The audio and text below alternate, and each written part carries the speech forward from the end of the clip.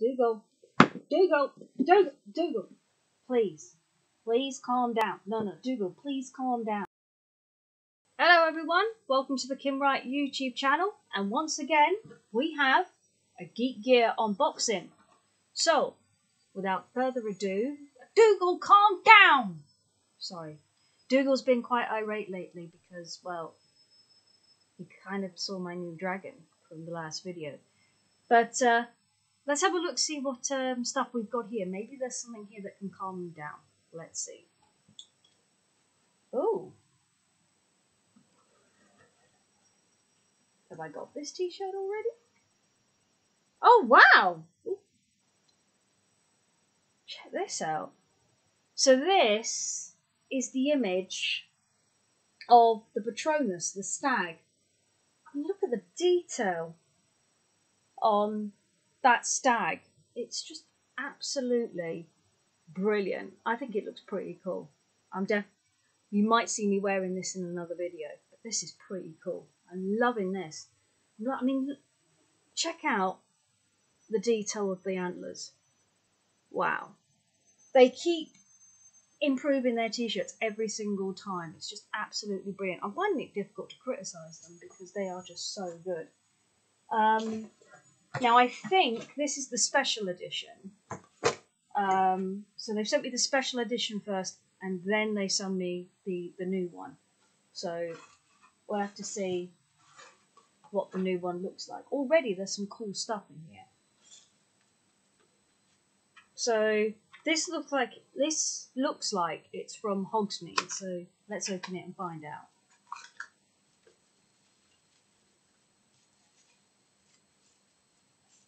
Ah. So I think, yeah, it's a little key ring, but it's a key ring of the Hogshead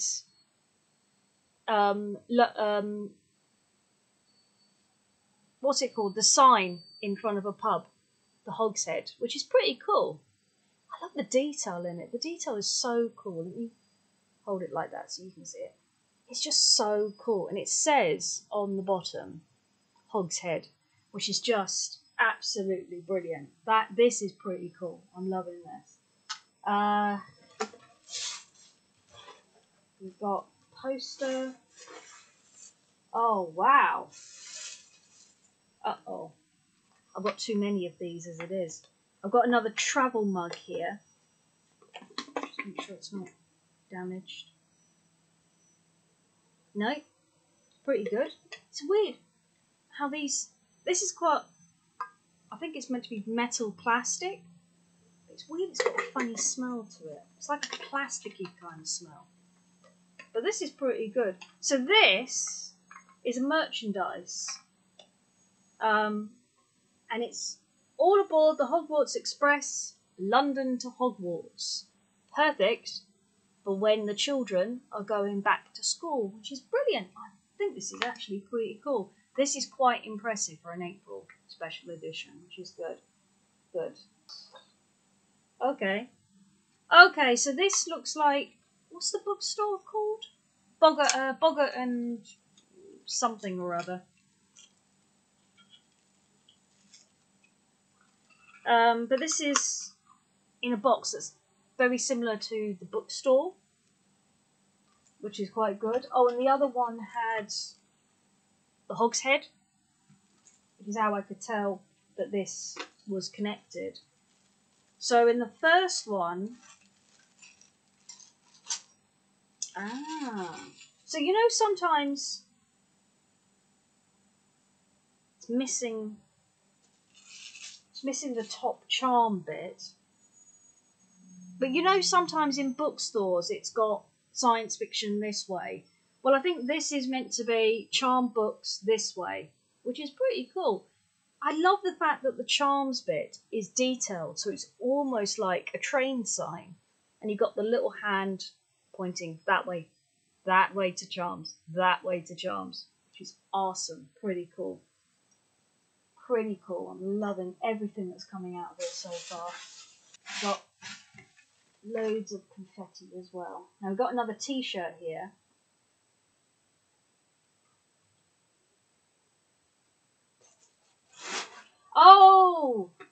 I was frowning because I didn't. One sec. I was frowning because I wasn't 100% sure what this reference was meant to be. Basically, it says, technically, it's a ferret. Now, if you remember in Goblet of Fire... Spoiler alert. Spoiler alert. The Grouch, what we know as the David Tennant character, who's Barty Grouch, I think his name is, if I remember rightly, Barty Grouch Jr. He was disguised as Moody throughout the whole of the Goblet of Fire. And he turned Malfoy, famously, into a ferret. I believe there was a line in there that said, oh, they turned him into a weasel. Well, technically it's a ferret. And this is where I think this quote comes from. You know, technically it's a ferret. Either that, or this is meant to be a Patronus again, like the stag. But I think, because that looks like it looks like he's on a rock, I think that's meant to be the reference to the Goblet of Fire, rather than them rehearsing in Half-Blood Prince? Yeah, Half-Blood Prince, I believe. Yeah, Half-Blood Prince. Or was it Order of the Phoenix? Might have been Order of the Phoenix, thinking about it. I need to read Harry Potter again. Oh my god! I want this. I want this framed. I want this framed. Check it out. It's a little baby niffler. A baby niffler. Cutie little baby niffler. Niffler. Cute. Loving it. Loving it. Loving it. Loving it so much. And it's got, I think there's a Roman coin in his hand. I think it's Roman coin. But he's not going to let it go for me, is he? Love it. Anything to do... I think Nifflers are my favourite mythological beasts. Next to... not dragons. Oddly enough, the creature that often comes into my mind has got to be Aragorn, the spider, rather than Fluffy. Fluffy, love Fluffy as well, because I think Fluffy is cool. And the three-headed dog, Cerberus, got to be that. But certainly beating that, the Niffler. The Niffler, ever since I saw it on Fantastic Beasts, there's something about it that made me go, that's my creature. I want that creature. And every time I get a Niffler, it's like, yes, I've got a Niffler. Got another Niffler. So that poster's gone straight up my happy list. So now we've got a wand. As you know, when I do my wands, I like to try and guess who would have the wand or not. Actually, that reminds me, I'm actually owed a broken piece. Remember the statue? I need to check whether that came from the special edition, and hopefully they haven't forgotten that, or whether it comes in the original. I think it's the original one. So...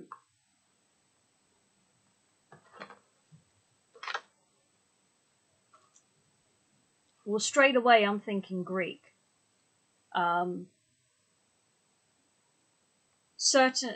It would be another one that I would say that Professor Dumbledore would have, just from the creature alone. Certainly anyone who looks after hippogriffs. And when I pull out the wand, you'll understand why. Bizarrely enough, Lucius Malfoy, I could imagine having a wand like this, because of the fact that it's very grand, but it's quite basic as well. Do you know what? Quasi would have a wand like this as well, because of the gargoyle-like texture to it. And who else would have this type of wand? I think anyone who has an emblem of an eagle, and certainly royalty, I think, would also have this. Not Elsa. I don't think Elsa would have a wand like this, but certainly someone quite grand, quite up in the world.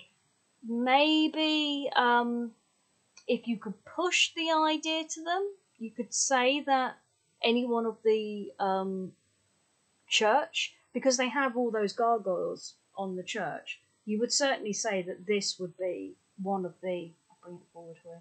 This would be one of the main highlights of owning a wand like this.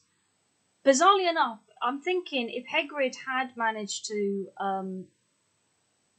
go forward with his studies rather than get expelled, he would certainly want a wand with this type of design because he loves the mythological creatures. I would say Newt Scamander as well, but Newt Scamander, I kind of always pictured him as having not a hippogriff, but maybe a proper griffin. Oh, is this a griffin? Oh, it is a griffin. So I'll rephrase that. He would probably have a wand like this. The reason being is that I think he would be more of a griffin supporter rather than a hippogriff supporter. Although saying that, he is in Hufflepuff, so he might have had more of a hippogriff wand. But this certainly is, the detail alone on it, let me bring it forward for you, is absolute. I could picture this being on that bit, being on a castle, and then being able to be pulled out. If you went to a church and you hid your wand there, that would be a brilliant disguise. And then the full wand coming out would be absolutely cool. I've got nothing against religion whatsoever, providing it's not getting shoved down my throat. But awesome wand, really awesome wand. So let's have a look at its details. So we have, it's a gargoyle wand, because it's got the gargoyle on it. 13 3/4 inches, believable. A hippogriff feather, that's interesting. And it's an ash wood, hence the blackness. Which is, it's amazing that it's got a hippogriff feather, considering the gargoyle is designed to be like a griffin. And the reason I know that it's designed like a griffin is because hippogriffs are more horses rather than,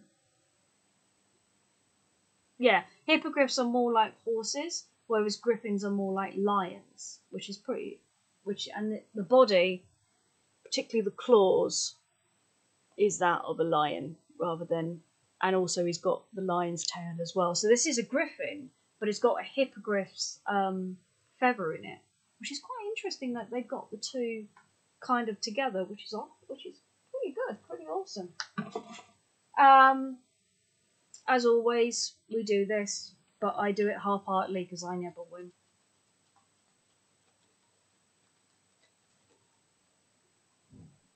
Yeah, no win. Didn't even get through, and I can see that it's not a no win. So there's another no win there, which is pretty much what I expect. So let's do the checklist before I say which ones are my favourite. So we have